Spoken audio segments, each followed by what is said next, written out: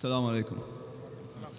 My question is kind of related to the one the sister started asking and the other one who commented on picking good things in religions. See, I believe Islam is part of this continuous chain of religions. Like if we're talking about Judaism, Christianity, and Islam.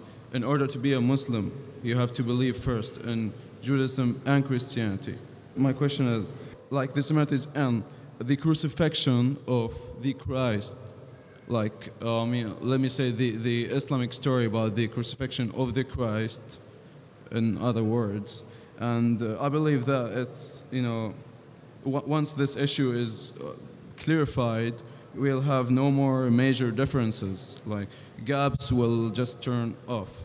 The brother asked the question, he has posed two parts of the question, that a Muslim can only be a Muslim first if he believes in Judaism and Christianity and then Islam, which I disagree, brother.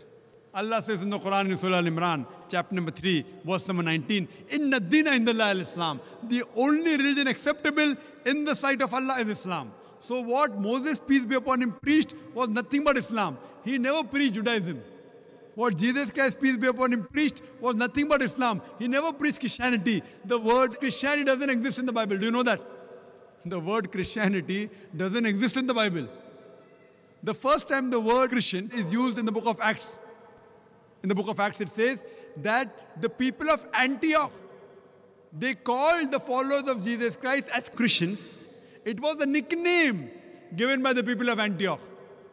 Jesus Christ, peace be upon him, never heard the word Christian in his life. Do you know that?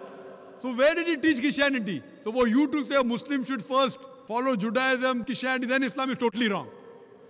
Inna dina indallah al-Islam, the only religion acceptable in the sight of Allah is Islam. What all the messengers preached is nothing but Islam. These, what you find, the Bible and the other books, they are the corrupted form of the original revelations. Now coming to your question, that what is the Islamic version of crucifixion? What Islam has to say about crucifixion? Quran says in Surah Nisa, chapter number 4, verse number 157, that they said in boast that we killed Jesus, the son of Mary, the Jews. They said in boast, we killed Jesus, son of Mary. وَمَا قَتُلُوا وَمَا صَلَبُوا. They killed him not, neither did they crucify him. وَلَكِنْ شُبِّهَ لَهُمْ. It was only made to appear so. And all those who differ are full of doubts. إِلَّا تِبَازَنْ. With only conjecture to follow. وَمَا قَتَلُوا يَقِينًا. For a surety, they killed him not. So according to the Quran, the Jews said in boast that we killed Jesus Christ, peace be upon him. But they killed him not, neither did they crucify him. It was only made to appear so. And all those who differ are full of doubts, with only conjectures to follow. For a surety they killed him not. So according to the Quran, we believe that Jesus Christ, peace be upon him, he was not crucified. It was only made to appear so. And I've had a debate on, was Christ really crucified?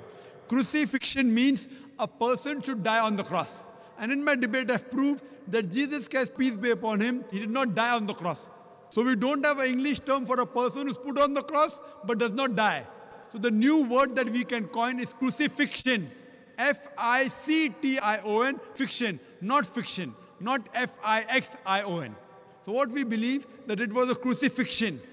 C-R-U-C-I-F-I-C-T-I-O-N, but it was not crucifixion, F-I-X-I-O-N. Because I proved in my talk that he did not die on the cross.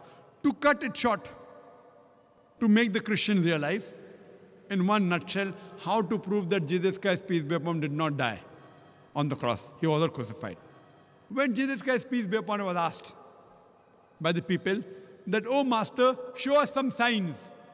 So he replies in the Gospel of Matthew, chapter number 12, verse number 38, he says, you evil and adulterous generation, you ask me for a sign. No sign shall be given except the sign of Jonah. For as Jonah was 3 days and 3 nights in the belly of the whale, so shall the Son of Man be 3 days and 3 nights in the heart of the earth.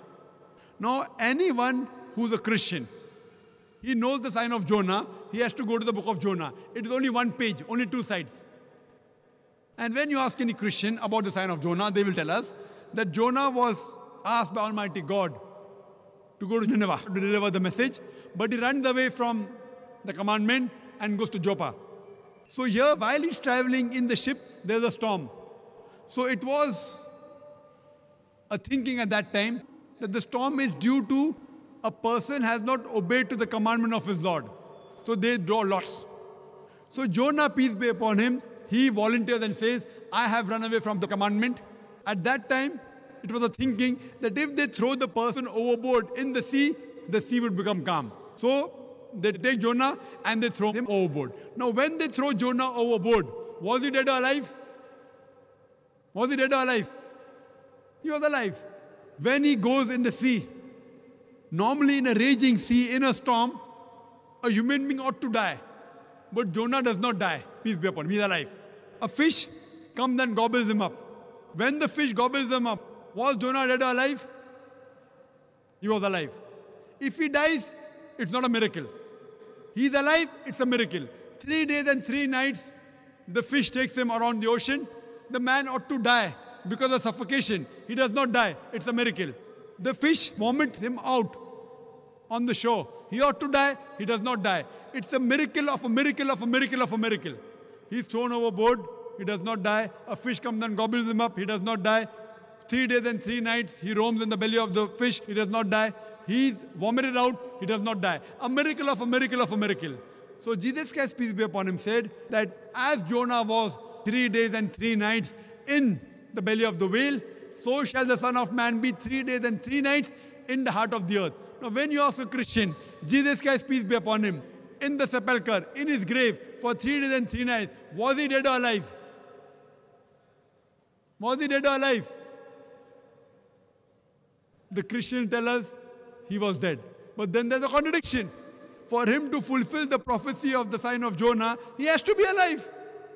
So only on this one prophecy, there are various ways I can prove he wasn't crucified. It proves that Jesus Christ, peace be upon him, did not die on the cross. He was alive. So based on this, we can prove from the Bible that Jesus Christ, peace be upon him, he did not die on the cross. Jesus Christ, peace be upon him, puts all his eggs in one basket. He says, no sign shall be given except the sign of Jonah. For as Jonah was 3 days and 3 nights in the belly of the whale, so shall the Son of Man be 3 days and 3 nights in the heart of the earth. And further, if you analyze, even 3 days and 3 nights, it is not fulfilled. Because on Friday he's put on the cross. So before Saturday comes, he's put down. He's in the grave. When? When he's put in the grave? He's put on Friday night. He's there on Saturday full day. Saturday night. Sunday morning is out. So it's 2 nights and 1 day. So even the prophecy of 3 days and 3 nights is not fulfilled. But surely if he has to fulfill the other way, like Jonah, he has to be alive. And I've given various arguments from the Bible and proofs that Jesus Christ, peace be, was not crucified. You can take my videotape. I had a debate with an Arab Christian, an Iraqi Christian. Was Christ really crucified? And I proved there that he was not crucified, he was raised up alive. Hope that answers the question.